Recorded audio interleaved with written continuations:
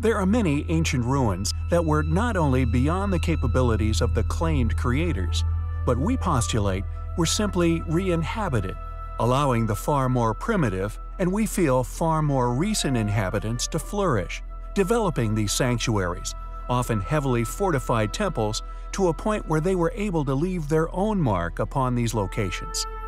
An archaeological legacy left after the original creators of said sites were seemingly wiped out, with their own archaeological legacies simply washed away by the seas of our planet. These remnants have allowed academia to simply disregard the feat of engineering such incredibly large sites would have required, pinning such efforts to a more suitable candidate. After researching many such sites, backed up by the megalithic accomplishments that they still possess, one will begin to notice a pattern, an illogical and contradictory history for these groups, often invaded by a similarly capable and heavily studied group. The question is, why were a group who were apparently capable of building such a site so easily dominated by another which existed at the same era of history? One would have imagined that if they were indeed the builders of said sites, that they would have also been able to have created substantial defense systems. Yet these are invariably absent from nearly all of these sites, with just the weather-resistant megaliths, and indeed the condition of the sites most probably very similar to how they are found today. And Chan Chan is no exception. Believed to have been constructed around 850 AD, based on archaeological finds, subsequently claimed as having been constructed by the Chimu. Although this explanation for the enormous site is conveniently absent any explanation as to how this society achieved such incredible feats of ancient engineering. It became the Chamur Empire's capital city, with an estimated population of 40,000 to 60,000 people when invaded by the Inca.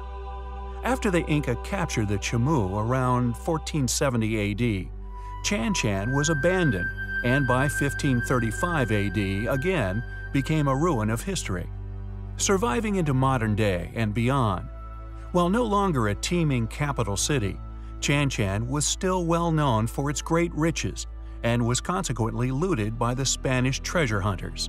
With an indication of the creator's wealth seen in a 16th century list of items looted from a burial tomb, a treasure equivalent to 80,000 pesos of gold was recovered, nearly $5 million in gold.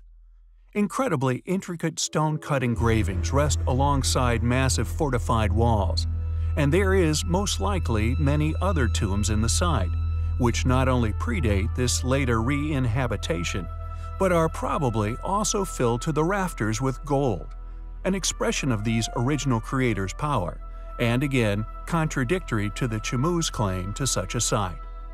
Furthermore, Chan Chan is in a particularly arid section of the coastal desert of northern Peru, and due to the lack of rain in this area, the major source of non-salted water was in the form of rivers carrying surface runoff from the Andes. This runoff allowed for the control of land and water through irrigation systems. The city of Chan Chan spanned 20 square kilometers and had a dense urban center of 6 square kilometers.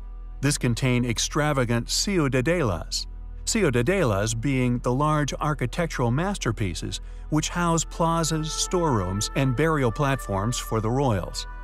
Who were the original builders of Chan Chan? Were they, like we postulate, wiped out during a disaster?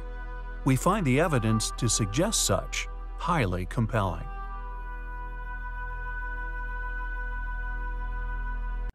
Thanks for watching. Drop a like, leave a comment. Please don't forget to subscribe our channel, Design Hysterics. Get more updated videos from now. Click on the bell button below to get notified. See you people in the next video. Till then, it's a bye from Design Hysterics team.